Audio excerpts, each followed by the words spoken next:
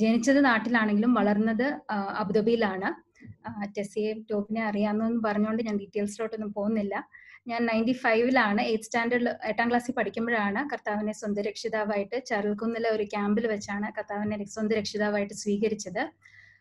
അത് കഴിഞ്ഞ് ഞാൻ 2 വർഷത്തിന് ശേഷം അബുദാബി വെച്ച് തന്നെ സ്നാനപ്പെടുവാനായിട്ട് ഇടയായി.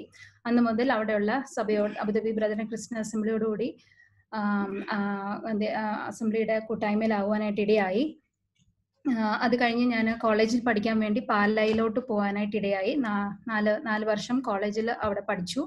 അത് കഴിഞ്ഞ് തിരിച്ച് ഞാൻ അബുദാബി വന്ന് ഒരു 1.5 വർഷം ജോലി ചെയ്തു.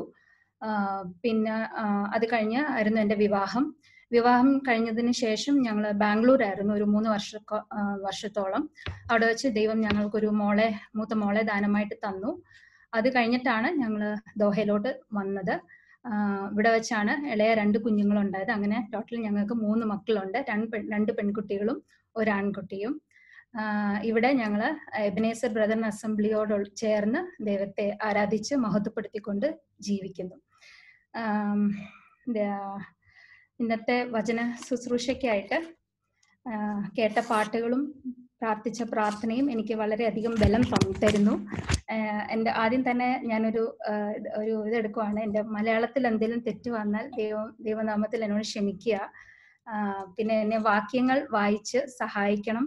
കാരണം ഞാൻ ഇംഗ്ലീഷ് ബൈബിളാണ് യൂസ് ചെയ്യുന്നത്. എന്നാൽ മലയാളം പഠിച്ചിട്ടുണ്ട്. പിന്നെ ഞാൻ എൻ്റെ ഡിഗ്രി ചെയ്തപ്പോൾ എനിക്ക് ഒട്ടും ഇഷ്ടമല്ലാത്ത ഒരു സബ്ജക്റ്റ് ആയിരുന്നു ഹ്യൂമാനിറ്റീസ് എന്ന് പറയുന്ന ഒരു സബ്ജക്റ്റ്. പക്ഷെ ആ ഹ്യൂമാനിറ്റീസ് സാറ് ക്ലാസ്സിൽ വരുമ്പോൾ എപ്പോഴും പറയുന്ന ഒരേ ഒരു സെന്റൻസ് ആയിരുന്നു, നമ്മൾ എപ്പോഴും കമ്മ്യൂണിക്കേറ്റ് ചെയ്യുമ്പോൾ, നമ്മൾ ഒരാളോട് സംസാരിക്കുമ്പോൾ നമ്മൾ സംസാരിക്കുന്ന കാര്യം ആ ആൾക്ക് മനസ്സിലാവണം എന്ന്. അത് എനിക്ക് ഒട്ടും ഇഷ്ടമല്ലാത്ത സബ്ജക്റ്റ് ആയിരുന്നു. പക്ഷേ ഈ സാർ ഈ സ്റ്റേറ്റ്മെന്റ് എപ്പോഴും പറഞ്ഞുകൊണ്ടിരിക്കുമായിരുന്നു. അതുകൊണ്ട് ഞാൻ മലയാളത്തിൽ തന്നെ ആയിരിക്കും സംസാരിക്കുന്നത്. അതുകൊണ്ട് ദൈവമക്കൾ വിശേഷാൽ എന്നെ പ്രാർത്ഥനയിൽ ഓർക്കുക. ഇന്ന് നമ്മൾ കേട്ട പാട്ടിനോട് ബന്ധപ്പെട്ട് തന്നെ നീ വളരുവാൻ ഏഴ കുറയാൻ, അതാണ് ഇന്നത്തെ എൻ്റെ വിഷയം. ഏകദേശം ആ വിഷയത്തോട്ട് വരുന്നു. അപ്പം ഞാനൊരു സ്ലൈഡ് ഷോ ഉണ്ട്, ഞാനതൊന്ന് ഷെയർ ചെയ്യാം.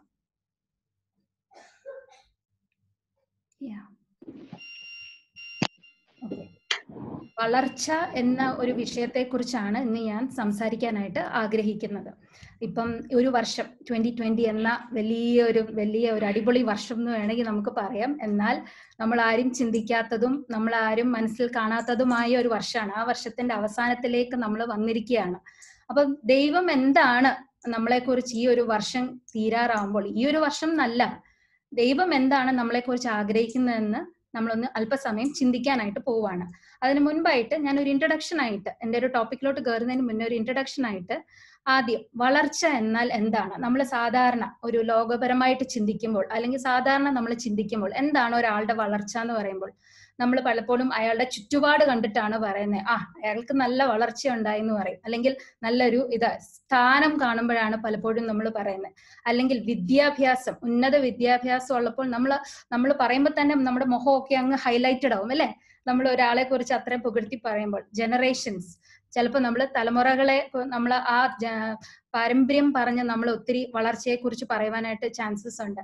പണം, അതെല്ലാം നമുക്ക് അറിയാവുന്ന കാര്യങ്ങളാണ്. ഇതൊക്കെ നമുക്ക് എല്ലാവർക്കും അറിയാവുന്ന കാര്യം. പലപ്പോഴും നമ്മൾ വളർച്ച എന്ന് പറയുമ്പോൾ ഈ വക കാര്യങ്ങളിലാണ് നമ്മൾ കൂടുതൽ ഇമ്പോർട്ടൻസ് കൊടുക്കുന്നത്. ഓക്കെ, പക്ഷെ ക്രിസ്ത്യാനികൾ അല്ലെങ്കിൽ വിശ്വാസികൾ അല്ലെങ്കിൽ ഫോർ എക്സാമ്പിൾ, പിന്നെ അത് കഴിഞ്ഞിട്ട് വളർച്ച, ഗ്രോത്ത് ഓഫ് എ വുമൺ, ഒരു സ്ത്രീയുടെ വളർച്ച. ആദ്യം ഒരു കുഞ്ഞായിട്ട്, ഒരു നല്ല സുന്ദരിയായ ഒരു കുഞ്ഞായിട്ടാണ് നമ്മൾ എല്ലാവരും ഈ ലോകത്തിലോട്ട് വന്നത്. അത് കഴിഞ്ഞ് നമ്മൾ പടിപടിയായിട്ട് വളർന്നു അല്ലെ. എൻ്റെ മുമ്പിൽ ഇരിക്കുന്ന ഒത്തിരി അമ്മച്ചിമാരെ ഞാൻ കണ്ട് ദൈവത്തെ സ്തുതിക്കുന്നു. എനിക്ക് നിങ്ങളുടെ മുന്നിൽ ഒന്നും പറയാനായിട്ടുള്ള യോഗ്യത പോലും ഇല്ല. എന്നാൽ നമ്മളെല്ലാം ഓരോ സ്റ്റേജിൽ കൂടെ പോയിക്കൊണ്ടിരിക്കുവാണ്. നമ്മൾക്ക് വളർച്ച ഓൾ ഓഫ് എ സഡൻ നമ്മൾ ആരും പെർഫെക്റ്റ് ആയതല്ല. ആദാമിനെ ഹവ്വനെ ഒഴിച്ച് ബാക്കി എല്ലാവരും കുഞ്ഞായിട്ടാണ് ഈ ലോകത്തിലോട്ട് ജനിച്ചു വീഴുന്നത്. അപ്പൊ വളർച്ച എന്ന് പറയുന്ന കാര്യം it is A step by step process. അത് ഒറ്റയടിക്ക് നടക്കുന്ന ഒരു കാര്യമല്ല. അത് പടിപടിയായിട്ട് അത് നടക്കുകയും വേണം അല്ലെ. അതാണ് അതിന്റെ ഇമ്പോർട്ടൻസ്. വളർച്ച നടന്നില്ലെങ്കിൽ അത് നമുക്ക് വളരെ സങ്കടം തരുന്ന ഒരു കാര്യമാണ്. അപ്പൊ ഇതാണ് ഒരു സ്ത്രീയുടെ ഒരു വളർച്ച. ഞാൻ ജസ്റ്റ് ഒരു പിക്ചറായിട്ട് കാണിച്ചെന്നേ ഉള്ളൂ. അപ്പൊ എന്താണ് വളർച്ച എന്ന് പറയുന്ന വിഷയം? എന്താണ് എന്ന് പറഞ്ഞാല്, അത് എന്തെങ്കിലും ഒരു കാര്യം കൂടുന്നു അല്ലെങ്കിൽ എന്തെങ്കിലും ഒരു കാര്യം കുറയുന്നു, അതിനെയാണ് നമ്മൾ വളർച്ച എന്ന് പറയുന്നത്. It is an increase or decrease in something. ഇപ്പൊ ഫോർ എക്സാമ്പിൾ ക്യാൻസർ എന്ന് പറയുന്ന രോഗം, ആ രോഗം വളരാൻ നമ്മൾ ആരെങ്കിലും ആഗ്രഹിക്കുന്നുണ്ടോ? ഇല്ല, നമ്മൾ ആരും ആഗ്രഹിക്കുന്നില്ല. എന്നാൽ മറ്റു ചില കാര്യങ്ങൾ വളരാം എന്ന് നമ്മൾ ആഗ്രഹിക്കുന്നുണ്ട്. ഇതെന്റെ ഒരു ഗ്രാഫാണ്. ഞാൻ 1995 കർത്താവിനെ രക്ഷിതാവായിട്ട് സ്വീകരിച്ചതെന്ന് ഞാൻ പറഞ്ഞു.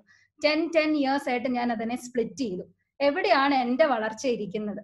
എന്റെ ആത്മീയ ജീവിതത്തിലേക്ക് ഞാൻ വരുവാണ്. എന്റെ ആത്മീയ ജീവിതത്തിലോട്ട് ഞാൻ വരുവാണ്. ഏത് ഗ്രാഫ് ആയിരിക്കും എനിക്ക് ഇഷ്ടപ്പെടുന്നത്? റെഡ് കളർ ഗ്രാഫ് ആണോ? This is the percentage of increase in my growth. ഞാൻ ഈ ലെഫ്റ്റ് സൈഡിൽ കാണുന്ന പെർസെന്റേജ് എന്ന് പറയുന്നത് ഞാൻ എത്ര ശതമാനം ഞാൻ ഓരോ വർഷവും വളർന്നു. അത് 40% താഴെ നിന്ന് വളരുന്നതാണോ എനിക്കിഷ്ടം, അതോ അത് ഉയരങ്ങളിലേക്ക് കയറുന്നതാണോ എനിക്കിഷ്ടം? ഈ ഒരു ക്വസ്റ്റ്യൻ നമ്മൾ നമ്മുടെ ജീവിതത്തിൽ എല്ലാ ദിവസവും ഒന്ന് ചിന്തിച്ചാൽ, അല്ലെങ്കിൽ എല്ലാ ദിവസവും ഇല്ലെങ്കിലും മാസത്തിന്റെ അവസാനോ ഒരു വർഷത്തിന്റെ അവസാനോ നമ്മളൊന്ന് ചിന്തിക്കേണ്ടത് വളരെ അത്യാവശ്യമാണ്. കാരണം ഈ വിഷയം എന്നെ ഭാരപ്പെടുത്തിയത് ചില വിശ്വാസികൾ ഒരു വ്യത്യാസവും ഇല്ലാതെ അതേ രീതിയിൽ പോകുന്നത് കാണുമ്പോൾ എന്റെ ഹൃദയഭാരം കൊണ്ട് ഞാൻ പഠിച്ച ഒരു വചനമാണ്. അതുകൊണ്ട് ഈ വിഷയം നിങ്ങളുമായിട്ട് ഷെയർ ചെയ്യണമെന്ന് ഞാൻ ആഗ്രഹിക്കുന്നു. അപ്പൊ നമുക്ക് എന്ത് വളർച്ചയാണ് നമ്മൾ ആഗ്രഹിക്കുന്നത്? ദൈവത്തിന്റെ വചനത്തിലേക്ക് നമുക്ക് വരാം. എഫേസ്യ ലേഖനം 4:15. ആരെങ്കിലും എന്നെ വായിച്ച് സഹായിക്കണം. എഫേസ്യ ലേഖനം 4:15.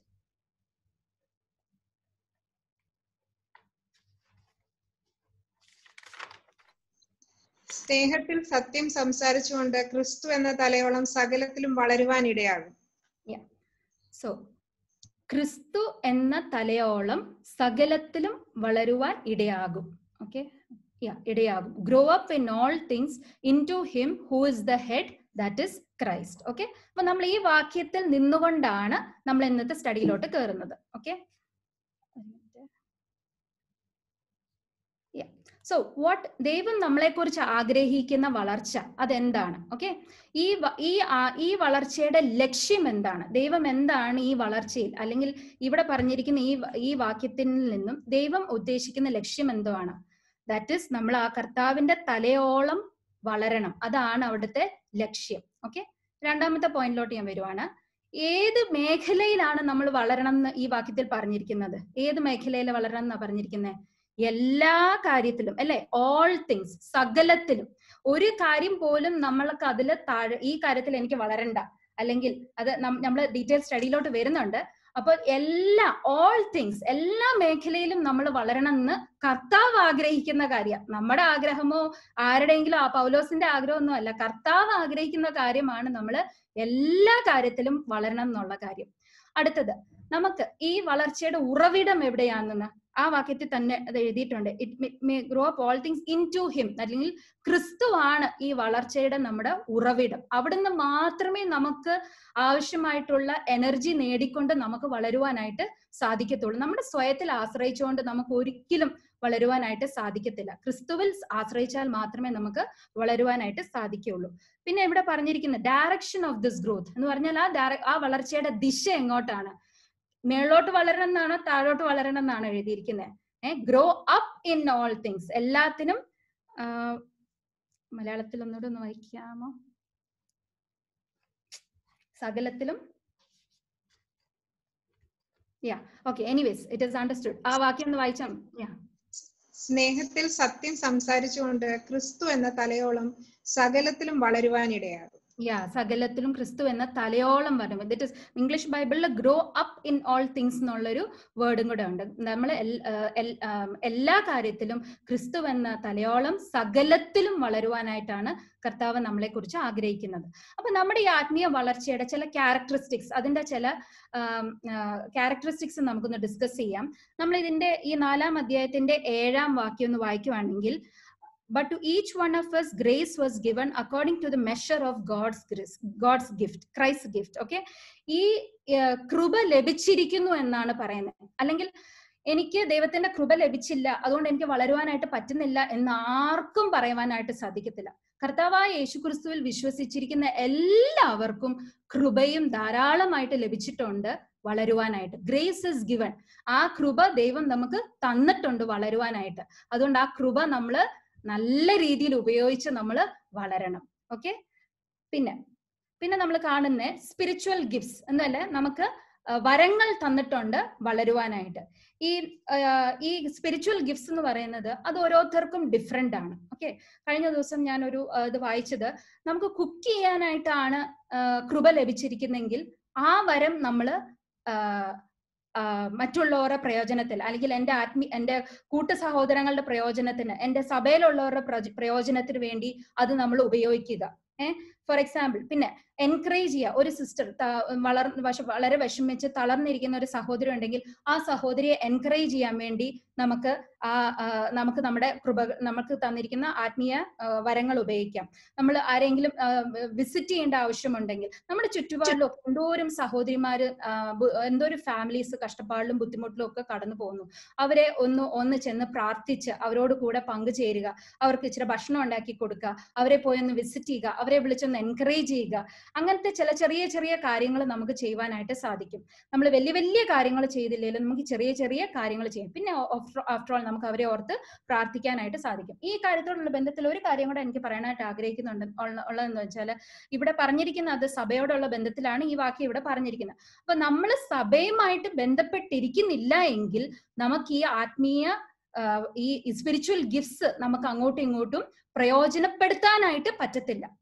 സഭയുമായിട്ട് കൂട്ടായ്മയിൽ ഇരിക്കുന്നതുകൊണ്ട് ആൾക്ക് മാത്രമേ ഈ ആത്മീയ ഗിഫ്റ്റ്സ് ഉപയോഗിച്ചുകൊണ്ട് സഭയെ വളർത്തുവാൻ, അല്ലെങ്കിൽ മറ്റ് സഹോദരിമാരെ വളർത്തുവാനായിട്ട് സാധിക്കത്തുള്ളൂ. അപ്പൊ സഭയുമായിട്ടുള്ള ഫെലോഷിപ്പ് നമുക്ക് ഏറ്റവും, അല്ലെങ്കിൽ ഫസ്റ്റ് പ്രയോറിറ്റി അതായിരിക്കണം നമ്മുടെ ഇമ്പോർട്ടൻസ്. അടുത്ത ടോപ്പിക്കിലോട്ട് വരുന്നു. ദാറ്റ് ഈസ് നമ്മളിപ്പോ വായിച്ച വാക്യത്തിൽ സ്നേഹത്തിൽ സത്യം സംസാരിച്ചുകൊണ്ട്. ഓക്കെ, സപ്പോസ് നമ്മൾ സഹോദരിമാരാണ്, എല്ലാ സഹോദരിമാരുടെ രീതിയിൽ ഞാൻ പോവാണ്. നമ്മൾ നല്ല അടിപൊളിയായിട്ടുള്ള ഒരു നല്ല സാമ്പാർ കറി വെച്ചെന്ന് വെച്ചോ, പക്ഷെ നമ്മൾ അതിനകത്ത് ഉപ്പിട്ടില്ലെന്ന് വെച്ചോ, ആരെങ്കിലും കഴിക്കുമോ? ആരും അത് കഴിക്കത്തില്ല. എന്ന് പറഞ്ഞാല് നമ്മൾ ഒത്തിരി സംസാരിക്കുന്നു, നമ്മൾ ഒത്തിരി പ്രസംഗിക്കുന്നു, നമ്മൾ ഒത്തിരി കാര്യങ്ങൾ ചെയ്യുന്നുണ്ട്, പക്ഷെ അതിനകത്ത് സ്നേഹത്തിന്റെ അംശം ഇല്ലെങ്കിൽ നമ്മൾ ഈ ചെയ്യുന്നത് കൊണ്ടൊന്നും ഒരു കാര്യവും ഇല്ലാണ്ടാവും. അത് ഉപ്പില്ലാത്ത ഒരു സാമ്പാർ കഴിക്കുന്നതിന് തുല്യമായിരിക്കും. അപ്പൊ സ്പീക്കിംഗ് ഇൻ ലവ്, ഞാൻ സിമ്പിൾ ആയിട്ട് അത് പറഞ്ഞതേ ഉള്ളൂ. അത് അങ്ങനെ ഒരു മീനിങ് നമ്മളിവിടെ എടുക്കണ്ട, സാമ്പാറിനൊന്നും എടുക്കണ്ട. നമ്മൾ സത്യം സംസാരിക്കണം, മാത്രമല്ല അത് സ്നേഹത്തിലും സംസാരിക്കണം.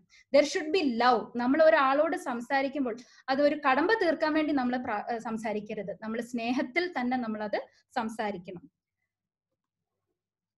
പിന്നെ നമ്മളിവിടെ കാണുന്നതെന്ന് വെച്ചാല്, നമ്മൾ ഓരോ സഹോദരിമാരും വളരുമ്പോൾ അതെന്തോ സംഭവിക്കുന്നത്, അൾട്ടിമേറ്റ്ലി എവിടെയാ വളർച്ച ഉണ്ടാവുന്നതെന്ന് അറിയാമോ? നമ്മുടെ സഭയാണ് അനുഗ്രഹിക്കപ്പെടുവാനായിട്ട് പോകുന്നത്. ഓരോ ഇൻഡിവിജ്വൽ ആയിട്ട്, ഇപ്പം ഈ സൂമിൽ എത്ര പേര് എനിക്ക് കേൾക്കുന്നുണ്ടെന്ന് എനിക്ക് അറിഞ്ഞുകൂടാ.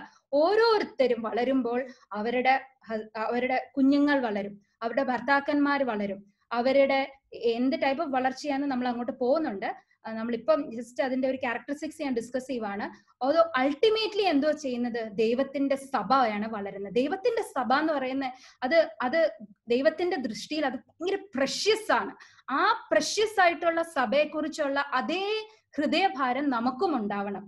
നമുക്ക് അങ്ങനെ ഒരു ഭാരം ഉണ്ടെങ്കിൽ മാത്രമേ ആ സഭ വളരണം, ആ സഭയെ സ്നേഹിക്കണം, കൂട്ടു സഹോദരങ്ങളെ സ്നേഹിക്കണം, അവരെ എൻകറേജ് ചെയ്യണം, മോട്ടിവേറ്റ് ചെയ്യണം എന്നുള്ള ആ ഫാക്ടേഴ്സ് ഒക്കെ നമ്മുടെ ലൈഫിലോട്ട് വരത്തുള്ളൂ. നമ്മൾ സഭയെ സ്നേഹിക്കുന്നില്ല, നമുക്ക് കർത്താവിന് എന്തോ ആ സഭയെ കുറിച്ചുള്ള ഉദ്ദേശം മനസ്സിലാക്കിയില്ലെങ്കിൽ നമുക്ക് ഈ കാര്യങ്ങളൊന്നും ചെയ്യുവാനായിട്ട് സാധിക്കത്തില്ല. അപ്പം ഇൻഡിവിജ്വൽ ഗ്രോത്ത്, നമ്മൾ ഓരോരുത്തരും വളരുമ്പോൾ എന്തോ സംഭവിക്കുന്നത്, നമ്മുടെ സഭയാണ് അനുഗ്രഹിക്കപ്പെടുവാനായിട്ട് പോകുന്നത്. പിന്നെ നമുക്കറിയാം, ഇത് എല്ലാവർക്കും അറിയാവുന്ന കാര്യം, V grow as we face challenges in our life. നമ്മുടെ ജീവിതത്തിൽ നമ്മൾ ഓരോ ചലഞ്ചസ് ഫേസ് ചെയ്യുമ്പോഴും എന്തോ സംഭവിക്കുന്നത്, നമ്മൾ ഓരോരുത്തരും വളരുക ചെയ്യുന്നത് അല്ലെ. കഷ്ടതയും ബുദ്ധിമുട്ടും പ്രയാസങ്ങളും ഒക്കെ സംഭവിച്ചപ്പോൾ എപ്പോഴും നമുക്ക് സംഭവിക്കുന്നത് നമ്മൾ എല്ലാവരും ആത്മീയമായിട്ട് വളരുവാണ് ചെയ്യുന്നത്. ഒന്ന് പത്രോസ് പറയുന്നത് ഫുൾ സഫറിങ്സിനെ പറ്റിയാണ് പറയുന്നത്. പക്ഷെ അതിന്റെ എല്ലാം മധ്യത്തില് വളർച്ച ആത്മീയമായിട്ട് വളരുക എന്നുള്ളൊരു ഒരു കണ്ടന്റ് നമുക്ക് അതിനകത്ത് ത്രൂ ഔട്ട് കാണാനായിട്ട് സാധിക്കും. So we grow as we face challenges. അപ്പൊ ഒരു സഫറിങ് നമ്മുടെ ജീവിതത്തിൽ വരുമ്പോൾ അയ്യോ എന്നും പറഞ്ഞിരിക്കുകയല്ല ചെയ്യേണ്ടത്. അതിന്റെ മധ്യത്തിൽ എനിക്ക് വളരുവാനായിട്ട് സാധിക്കും, അല്ലെങ്കിൽ ഇതിന്റെ മധ്യത്തിൽ ദൈവം എന്റെ വളർച്ചയാണ് ആഗ്രഹിക്കുന്നതെന്ന് വേണം നമ്മുടെ ഔട്ട്ലുക്ക് മാറ്റണം, നമ്മുടെ ആറ്റിറ്റ്യൂഡ് മാറ്റണം. ഒരു കഷ്ടതയും ഒരു ബുദ്ധിമുട്ടും ഒരു പ്രയാസവും ഒക്കെ വരുമ്പോൾ, ബിക്കോസ് നമ്മൾ ചിന്തിക്കേണ്ടത് എന്താണെന്നറിയാമോ, ദൈവം ഞാൻ വളരണം എന്നാണ് ആഗ്രഹിക്കുന്നത് അല്ലെ. ഇതെല്ലാം നമ്മുടെ ലൈഫിലെ എന്റെ ലൈഫിലെ ഒക്കെ ഓരോ എക്സ്പീരിയൻസസ് ആണ്, അല്ലാതെ okay, then we should desire to grow എന്ന് പറഞ്ഞാൽ നമ്മൾ വളരുവാനായിട്ട് ആഗ്രഹിക്കണം. നമ്മൾ 1 പത്രോസ് 2:2 നമ്മൾ വായിക്കുന്നു, വചനം എന്ന മായമില്ലാത്ത പാൽ കുടിപ്പാൻ വാഞ്ചിപ്പിൻ, രക്ഷയ്ക്കായി വളരുവാൻ വചനം എന്ന മായമില്ലാത്ത പാൽ കുടിപ്പാൻ വാഞ്ചിപ്പിൻ. ആ ഒരു വാഞ്ച നമുക്കുണ്ടായിരിക്കണം. വളരണം എന്നുള്ളൊരു വാഞ്ച നമ്മുടെ ഓരോരുത്തരുടെയും ജീവിതത്തിൽ ഉണ്ടാവണം. ഓക്കെ, ഇനി നമ്മൾ അടുത്ത ടോപ്പിക്കിലോട്ട് വരുവാണ്. Age is not A barrier for growth എന്ന് പറഞ്ഞാൽ വളരുവാനായിട്ട് പ്രായം ഒരിക്കലും അതിനൊരു തടസ്സമല്ല.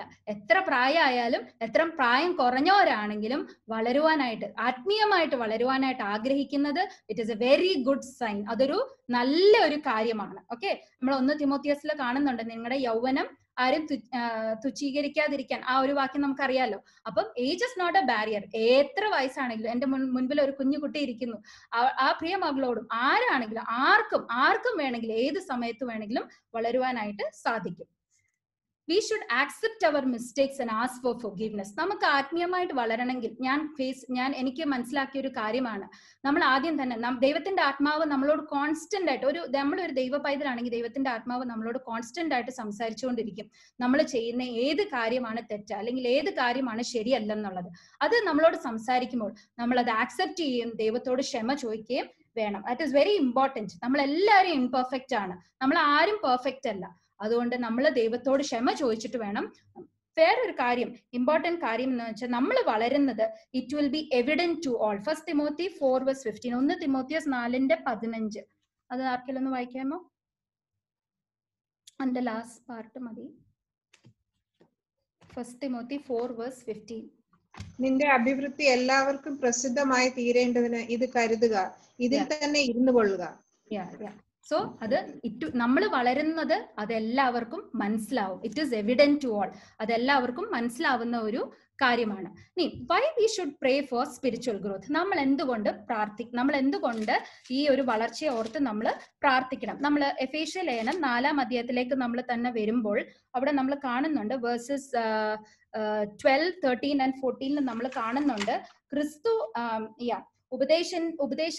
ഉപദേശത്തിന്റെ ഒരു കാറ്റിനാലും അലഞ്ഞുഴലുന്ന ശിശുക്കൾ ആയിരിക്കാതെ നമ്മള് ക്രിസ്തുവിന്റെ ശരീരത്തിന്റെ ആത്മീക വർധനത്തിന് വേണ്ടി നമ്മൾ ഓരോരുത്തരും വളരണം. We should all come to the unity of faith. Okay, നമ്മൾ ആ വിശ്വാസത്തിന്റെ ഐക്യതയിലേക്ക് നമ്മൾ വരണം.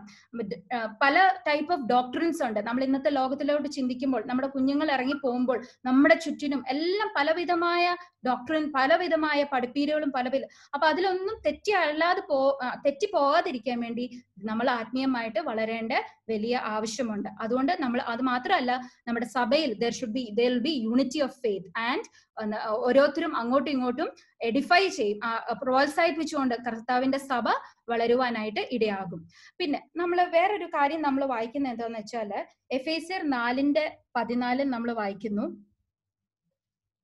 5:14 നമ്മൾ വായിക്കുന്നു, 16, redeeming the time because the walk circumspectly, not as fools but as wise, redeeming the time because the days are evil.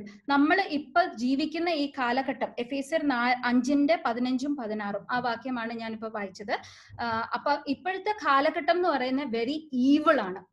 Evil നിറഞ്ഞിരിക്കുന്ന കാലഘട്ടമാണ് എന്ന് പറഞ്ഞാൽ നമുക്ക് ചിന്തിക്കാൻ പോലും പറ്റാത്ത പാപമാണ് ഈ ഇന്നത്തെ കാലത്ത് നടന്നുകൊണ്ടിരിക്കുന്നത്. അപ്പൊ അതിന്റെ എല്ലാം മധ്യത്തിൽ നമ്മൾ വിവേകത്തോടുകൂടി നടക്കേണ്ട ഒരു ആവശ്യമുണ്ട്. ഇന്ന് നമ്മൾക്ക് കിട്ടുന്ന സമയം നമ്മൾ വിവേകത്തോട്, ഒരു ഓപ്പർച്യൂണിറ്റി പോലും മിസ് ചെയ്യാതെ വിവേകത്തോടുകൂടി നടക്കേണ്ട ഒരു വലിയ ആവശ്യം നമുക്കുണ്ട്. അതുകൊണ്ടാണ് നമ്മൾ ഈ ആത്മീയ വർധനയെ കുറിച്ച് പ്രാർത്ഥിക്കേണ്ട വലിയ ആവശ്യം ഉള്ളത്. പിന്നെ മൂന്നാമതായിട്ട് ഞാൻ ചിന്തിച്ച ഒരു കാര്യം, എക്സലന്റ് തിങ്സ്, നല്ല കാര്യങ്ങൾ തിരഞ്ഞെടുക്കുവാനായിട്ട് നമുക്ക് സാധിക്കും. ഒരു ആത്മീയമായിട്ട് വളരുന്ന ഒരാൾക്ക് മാത്രമേ എക്സലന്റ് തിങ്സ്, നല്ല കാര്യങ്ങൾ തിരഞ്ഞെടുക്കുവാനായിട്ട് സാധിക്കത്തുള്ളൂ. ഫിലിപ്പിയ ലേഖനം 1:9-10.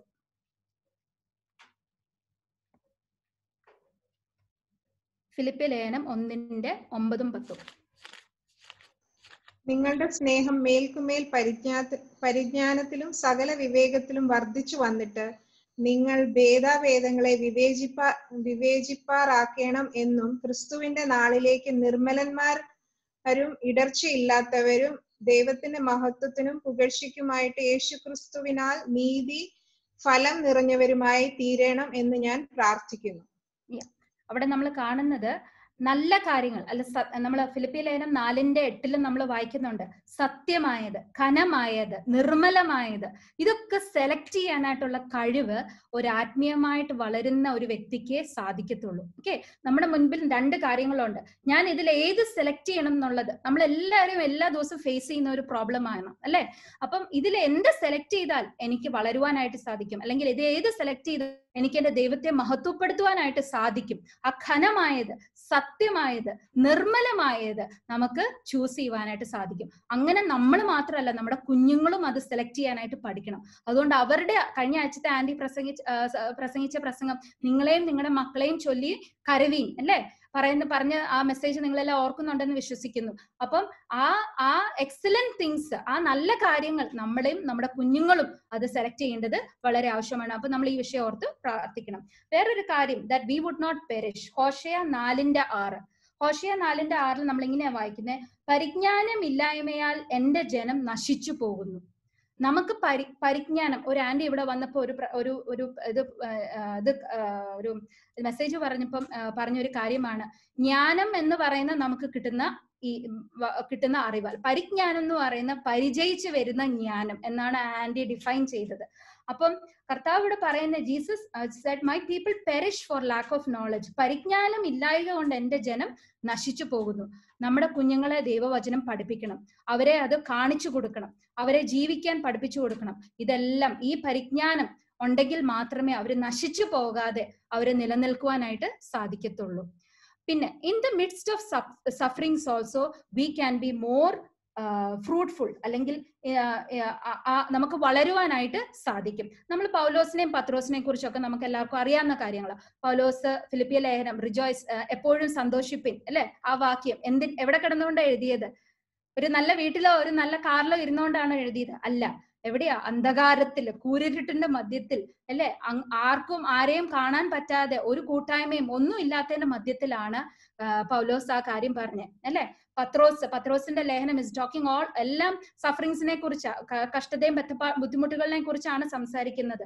അപ്പൊ അതിന്റെ മധ്യത്തിലും പൗലോസ് ആ 2 പത്രോസിന്റെ അവസാനത്തെ വാക്യത്തിൽ പറയുന്നത് പരിജ്ഞാനത്തിൽ വളരണം എന്ന് പറഞ്ഞുകൊണ്ടാണ് ആ അധ്യായം അവസാനിപ്പിക്കുന്നത്. So in the midst of sufferings also we can grow. ഇനി നമ്മുടെ ഈ വളർച്ചയ്ക്ക് തടസ്സം വരുന്ന കാര്യങ്ങൾ എന്തൊക്കെയാണെന്ന് നമുക്കൊന്ന് പെട്ടെന്ന് ചിന്തിച്ചു പോകാം. ഓക്കെ, ഫസ്റ്റ് ഓഫ് ഓൾ നമ്മൾ കാണുന്നത് പലപ്പോഴും ഞാൻ, എന്റെ അല്ലെ, നമ്മുടെ CARES, worries, thoughts, riches, pleasures of life, പലപ്പോഴും ഈ കാര്യങ്ങളാണ്. നമ്മൾ ലൂക്കോസ് 8:14 പാരബിൾ ഓഫ് ദ സോവറിനെ കുറിച്ച്, വിതയ്ക്കുന്നവനെ കുറിച്ചുള്ള പാരബിളിനകത്ത് നമ്മൾ ഇങ്ങനെയാണ് വായിക്കുന്നത്, ചിന്തകളാലും ധനത്താലും സംസാര ഭോഗങ്ങളാലും ഞെരുങ്ങി പൂർണ്ണമായി ഫലം കൊടുക്കാത്തവരത്രേ.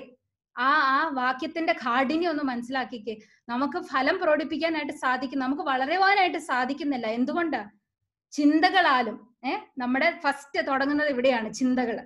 ധനത്താലും സംസാര ഭോഗങ്ങളെ ഞെരുങ്ങിയിരിക്കുവാണ് നമ്മൾ പലപ്പോഴും. അതുകൊണ്ടാണ് നമുക്ക് വളരുവാനായിട്ട് സാധിക്കാത്തത്.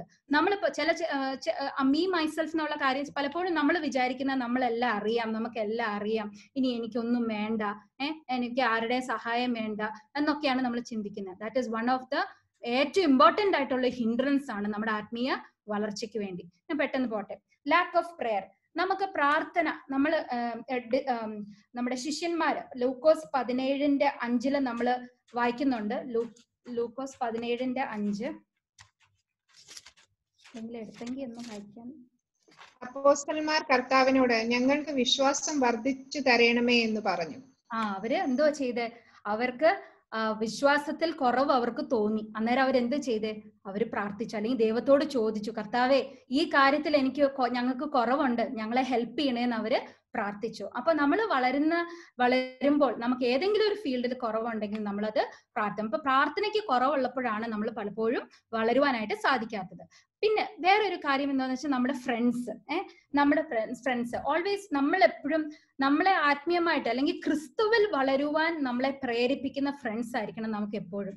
നമ്മൾ റോങ് കൈൻഡ് ഓഫ് ഫ്രണ്ട്ഷിപ്പ് അല്ലെങ്കിൽ അല്ലെങ്കിൽ ഫ്രണ്ട്ഷിപ്പ് വിത്ത് ദ വേൾഡ്, ഈ ലോകത്തിന്റെ ഫ്രണ്ട്ഷിപ്പ് നമ്മൾ കീപ്പ് ചെയ്യുവാണെങ്കിൽ നമുക്ക് ആത്മീയമായിട്ട് വളരുവാനായിട്ട്. കാരണം അവരെപ്പോഴും അവരുടെ ചിന്തകളും അവരുടെ കാഴ്ചപ്പാടുകളും ഒക്കെ ഭയങ്കര വ്യത്യാസമാണ്, നമ്മളെ പോലെ അല്ല.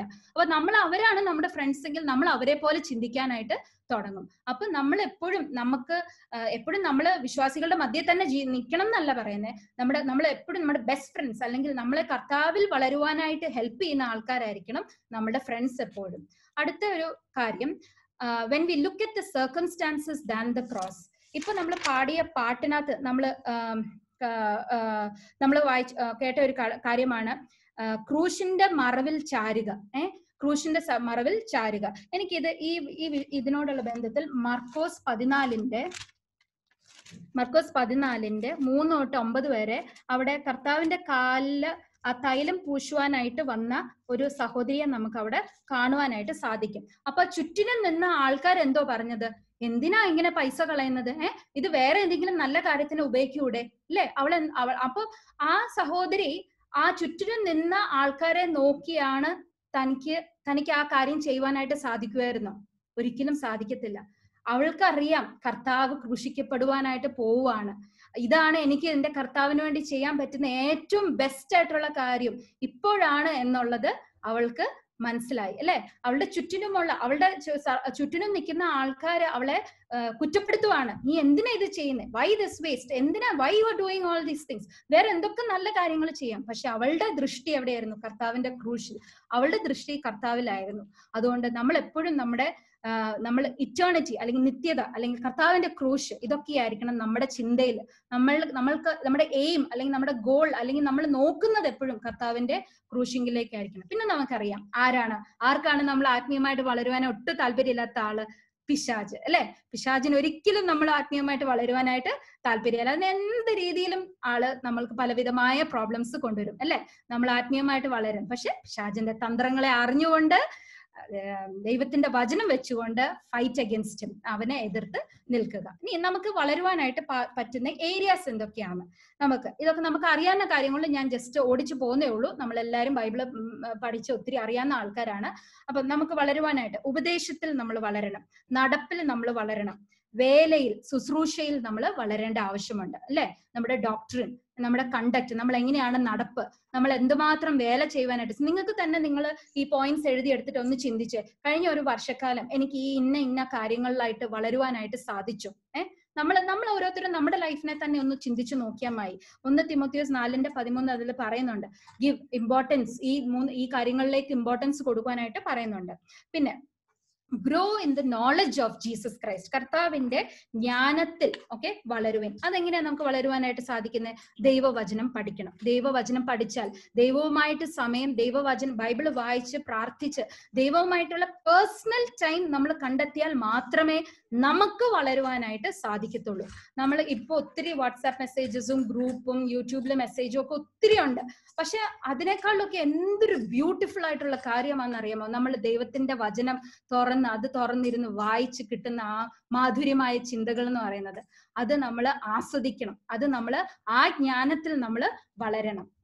പിന്നെ നമ്മൾ കാണുന്നത് കൃപയിൽ വളരണം. 1 പത്രോസ് 3:18 പറയുന്നുണ്ട്, grow in grace and knowledge of the Lord Jesus Christ. 1 പത്രോസ് 3:18 പറയുന്നുണ്ട്. എന്ന് പറഞ്ഞാൽ കർത്താവായ യേശു ക്രിസ്തു ആയിരിക്കുന്ന അല്ലെങ്കിൽ തന്റെ മനോഭാവത്തോട്, തന്റെ ആറ്റിറ്റ്യൂഡ്, തന്റെ കർത്താവ് ഈ ലോകത്തിൽ ജീവിച്ചിരുന്നപ്പോൾ എങ്ങനെയാണ് ജീവിച്ചത്, തന്റെ ആറ്റിറ്റ്യൂഡ് എന്തുവായിരുന്നു, ആ ഒരു ലൈക്നെസ്സിനോട്ട് നമ്മൾ വളർന്നു വരണം. അതിന് കൃപയുണ്ട്.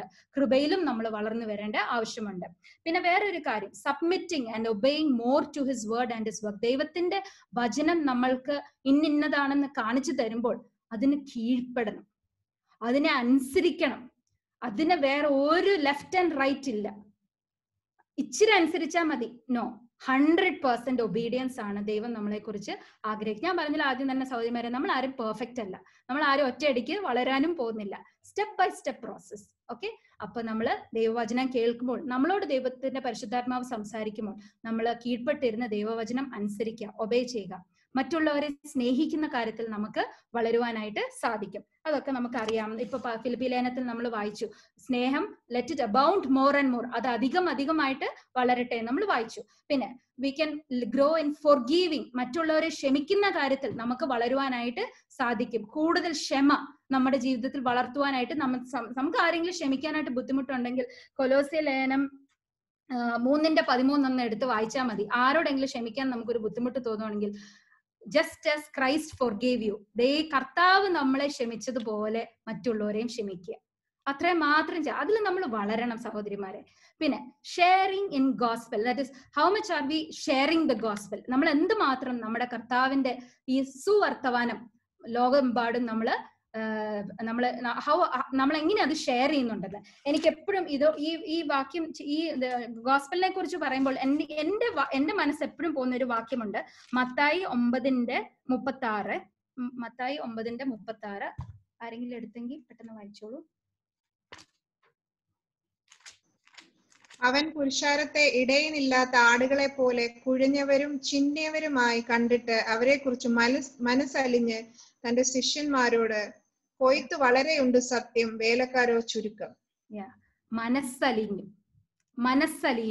നമ്മുടെ മനസ്സലിയണം. നമ്മുടെ മനസ്സുകളൊക്കെ ഇപ്പൊ കഠിനപ്പെട്ടിരിക്കുക. നമ്മളൊക്കെ ഈ കംഫർട്ട് സോണിൽ ഇരുന്ന് നമ്മളുടെ മനസ്സുകളൊക്കെ ഇങ്ങനെ കഠിനപ്പെട്ടിരിക്കുവാണ്. അങ്ങനെയല്ല. കർത്താവ് പറയണത്, കർത്താവിന്റെ മനസ്സലിഞ്ഞതുപോലെ ഒരു നശിച്ച ആത്മാവിനെ കാണുമ്പോൾ നമ്മുടെ മനസ്സലിയണം. ആ ആളെ ഓർത്ത് പ്രാർത്ഥിക്കണം. ഒരു ദേശത്തെ ഓർത്ത് പ്രാർത്ഥിക്കണം. അവിടെ പോയി പ്രവർത്തിക്കുന്ന സുവിശേഷന്മാരെ ഓർത്ത് പ്രാർത്ഥിക്കണം. നമുക്ക് കിട്ടുന്ന അവസരങ്ങളൊക്കെ നമ്മള് ഈ കാര്യം ചെയ്യേണ്ടത് ആവശ്യമുണ്ട്. പിന്നെ ആത്മാവിന്റെ ഫലം പ്രകടിപ്പിക്കുന്ന കാര്യത്തിൽ നമുക്ക് വളരുവാനായിട്ട് സാധിക്കും, അല്ലെ? അവിടെ പറയുന്ന 9 കാര്യങ്ങളുണ്ട്. അത് ഓരോ ദിവസവും നമ്മൾ പ്രാക്ടീസ് ചെയ്യേണ്ട കാര്യങ്ങളാണ്. അതിൽ ഞാൻ വളരുന്നുണ്ടോ? പിന്നെ pricing God in the midst of persecutions എന്ന് പറഞ്ഞാല്, ഞാൻ ഒരു ആർട്ടിക്കിൾ കുറച്ചാൾ മുന്നേ വായിച്ചത്, ഇറാൻ ഏറ്റവും കൂടുതൽ സഭ വളരുന്നത് ഇറാനിലാണെന്നാണ് ആ ആർട്ടിക്കിൾ പറയുന്നത്. എന്നിട്ട് അതിനകത്ത് എഴുതിയിരിക്കുന്നത്, ഈ കൊറോണ വൈറസിന്റെ ഇടയ്ക്കും ഇത്രയും അവിടെ എന്ന് പറഞ്ഞാൽ ഭയങ്കര പെർസിക്യൂഷൻ ആണ് അവരവിടെ ഫേസ് ചെയ്യുന്നത്. ആ പെർസിക്യൂഷന്റെ മധ്യത്തിലെല്ലാം അവിടുത്തെ സഭ ഇരട്ടിയായിട്ടാണ് അവിടുത്തെ സഭ വളരുന്നത്. എന്നിട്ട് അതിനകത്ത് ഒരാള് പറഞ്ഞിരിക്കുക, we don't want this persecution to stop. ഇങ്ങനെ ഞങ്ങൾ അനുഭവിക്കുന്ന കഷ്ടങ്ങളും ബുദ്ധിമുട്ടുകളും നിൽക്കണം എന്ന് ഞങ്ങൾ ആഗ്രഹിക്കുന്നില്ല. കാരണം എന്തുകൊണ്ടാ? ഞങ്ങളുടെ സഭ വളരുവാണെന്ന്. കണ്ടോ ആ ആളുടെ കാഴ്ചപ്പാട്? കണ്ടോ? അങ്ങനെ ആയിരിക്കണം നമ്മുടെയും കാഴ്ചപ്പാട്. സഭകൾ വളരണം. ബന്ധപ്പാടിന്റെയും ബുദ്ധിമുട്ടുകളുടെയും പെർസിക്യൂഷന്റെയും മധ്യത്തിൽ നമ്മുടെ സഭകളും നമ്മളും വരണം. നമുക്ക് കർത്താവിൽ സന്തോഷിക്കുവാനായിട്ട് സാധിക്കുന്നുണ്ട്. അതിൽ വളരുവാനായിട്ട് സാധിക്കുന്നുണ്ട്. ഹന്ന പോയി ദൈവത്തിന്റെ സന്നിധിയിൽ പ്രാർത്ഥിച്ചു. അത് കഴിഞ്ഞിട്ട് ഒരു ലൈൻ അവിടെ എഴുതിയിട്ടുണ്ട്, അവളുടെ മുഖം അതിന് പിന്നെ വാടിപ്പോയിട്ടില്ല എന്ന് പറഞ്ഞാൽ ആ ദൈവത്തിന്റെ സമാധാനം അവളുടെ ഉള്ളിൽ വന്നു കഴിഞ്ഞു, അല്ലെ? അതിനുശേഷം അതൊരു ഉള്ളിലുള്ള ഒരു സന്തോഷമാണ്. നമുക്കുള്ള കാര്യങ്ങൾ കൊണ്ട് നമുക്ക് തൃപ്തിയായിട്ട് ജീവിക്കുവാനായിട്ട് സാധിക്കുന്നുണ്ടോ? ആ ഒരു കാര്യത്തിൽ എനിക്ക് എന്തുണ്ടോ അത് മതി, അതിൽ തൃപ്തി അടഞ്ഞുകൊണ്ട് അതിൽ ജീവിക്കുവാനായിട്ട് ദൈവം നമ്മളെ സഹായിക്കട്ടെ. മറ്റുള്ളവരെ ഓർത്ത് പ്രാർത്ഥിക്കുന്ന കാര്യത്തിൽ നമുക്ക് വളരുവാനായിട്ട് സാധിക്കുന്നുണ്ടോ? വിശ്വാസത്തിൽ, പ്രത്യാശയിൽ, സ്നേഹത്തിൽ നമ്മൾ വളർന്നു വരേണ്ടത് വളരെ അത്യാവശ്യമാണ്. അപ്പൊ നമ്മൾ ഇന്ന് ഇതെല്ലാം പഠിച്ചതുകൊണ്ട് ഞാൻ ഈ സ്റ്റഡീസ് ചെയ്ത് കഴിഞ്ഞപ്പോൾ എനിക്ക് ഏറ്റവും എന്നെ ഭയങ്കര അധികം ചിന്തിപ്പിച്ച ഒരു വിഷയമാണ് എന്തുമാത്രം നമ്മുടെ കർത്താവ്, നമ്മുടെ ദൈവം നമ്മുടെ അടുത്ത് പേഷ്യന്റ് ആണെന്ന്, എന്തുമാത്രം ക്ഷമയോടെ കാത്തിരിക്കുന്നത് നമ്മൾ ഓരോരുത്തരും വളരുവാനായിട്ട്. ഞാനിങ്ങനെ ചിന്തിച്ചു പോയി. നമ്മുടെ യോബിന്റെ സമയത്ത് സാത്താൻ പോയി പറഞ്ഞ പോലെ നമ്മളുടെ വാണ്ടർദ്യോഗത്തിന്റെ സമയമാകുമ്പോൾ നമ്മുടെ സാക്ഷ്യം കേട്ടിട്ട് സാത്താൻ ചെന്ന് കർത്താവിനോട് പറയുമായിരിക്കും, ഒരു വളർച്ച ഉണ്ടായിട്ടില്ലല്ലേ എന്ന് ചിലപ്പോ ഒരു പക്ഷെ തമാശ. ഞാനിങ്ങനെ എൻ്റെ ഒരു ചിന്തിക്കുമായിരുന്നു. അങ്ങനെയല്ല മക്കളെ, ദൈവമക്കളെ, നമ്മളെ കുറിച്ച് ദൈവം ആഗ്രഹിക്കുന്നത്, ദൈവം പേഷ്യന്റ് ആയിട്ട് വെയിറ്റ് ചെയ്യുവാണ്. നമ്മൾ ഓരോരുത്തരും വളരുവാനായിട്ട് കർത്താവ് പേഷ്യന്റ് ആയിട്ട് ആഗ്രഹിക്കുവാണ്. If we are not growing then we R dying. നമ്മൾ വളരുവല്ലെങ്കിൽ അതിന്റെ അർത്ഥം നമ്മൾ താഴോട്ടാ പോകുന്നത് എന്നുള്ളതാണ് അതിന്റെ അർത്ഥം. When we grow it will be in favour with God and മാൻ. കർത്താവായ യേശു ക്രിസ്തുവിന്റെ വളർച്ചയെ കുറിച്ച് പറയുമ്പോൾ അവിടെ ലൂക്കോസിന്റെ ലേഖനത്തിലാന്ന് തോന്നുന്നു പറയുന്നത്, യഹോവയ്ക്കും മനുഷ്യർക്കും പ്രീതിയുള്ളവനായിട്ട് വളർന്നു. ശമൂവേൽ ബാലനെ കുറിച്ച് നമ്മൾ ഈ സെയിം കാര്യമാണ്. നമ്മൾ വളരുമ്പോൾ അത് യഹോവയ്ക്കും മനുഷ്യർക്കും, നമ്മൾ ആത്മീയമായിട്ട് വളരുമ്പോൾ അത് യഹോവയ്ക്കും മനുഷ്യർക്കും പ്രീതിയുള്ളതായിരിക്കും. പിന്നെ നമുക്ക് വളരുവാനായിട്ട് ഏതെങ്കിലും ഏരിയ ഉണ്ടെങ്കിൽ നമ്മൾ അത് പ്രാർത്ഥിക്കണം. മർക്കോസ് 9:24 അവിടെ ഒരു മർക്കോസ് 9:24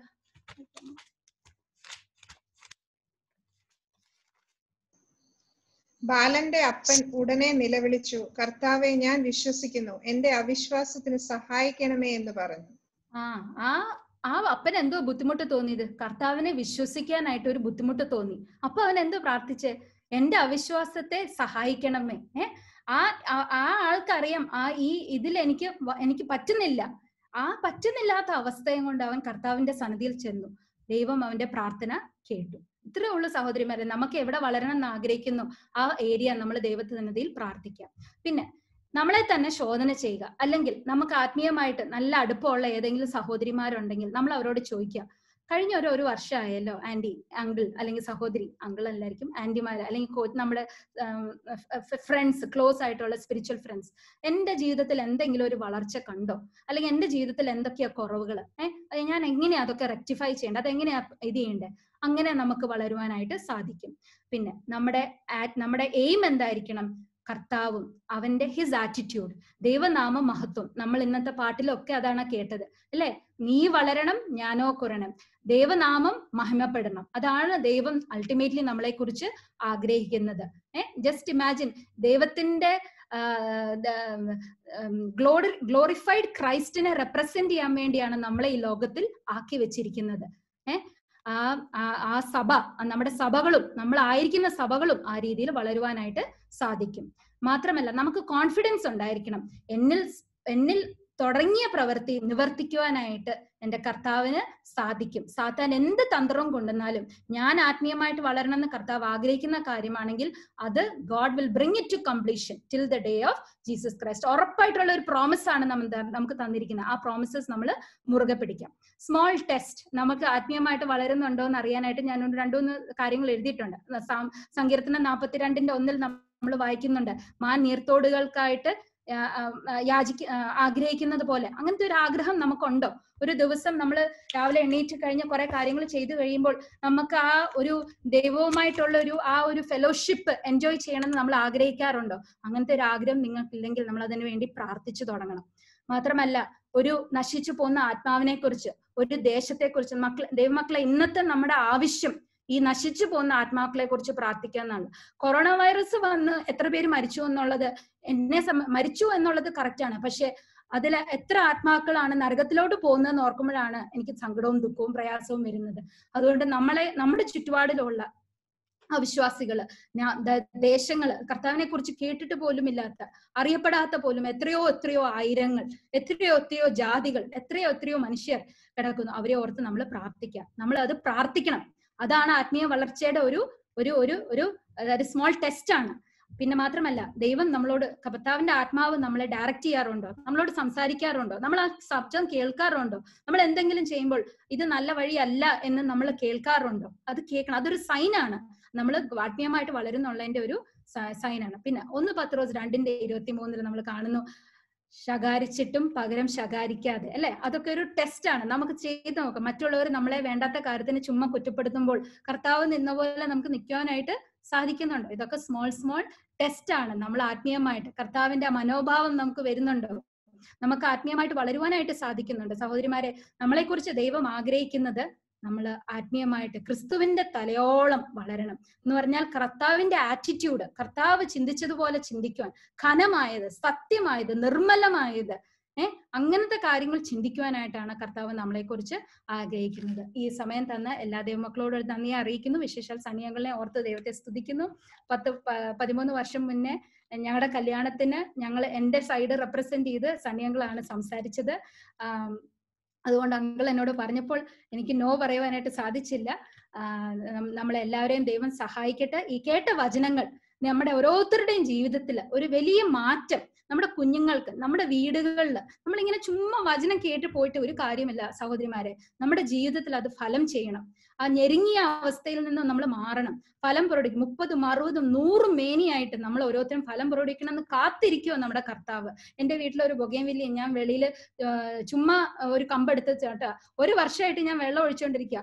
2-3 ആഴ്ച മുന്നേ അതിൽ നിന്ന് ഒരു പൂ വന്നപ്പോൾ എനിക്ക് വന്ന സന്തോഷം, എനിക്ക് കാരണം ഇത് മരുഭൂമിയാണല്ലോ. അപ്പം ഇവിടെ ആ മരുഭൂമിയുടെ മധ്യത്തിലും ആ ചെറിയ പൂക്കൾ കണ്ടപ്പോൾ എനിക്ക് വന്ന സന്തോഷം, അതുപോലെ നമ്മൾ ഫലം പ്രകടിപ്പിക്കണമെന്ന് കർത്താവ് ആഗ്രഹിക്കുന്നു. ദൈവാത്മാവ് നമ്മളെ ഓരോരുത്തരെയും അതിനായിട്ട് സഹായിക്കട്ടെ.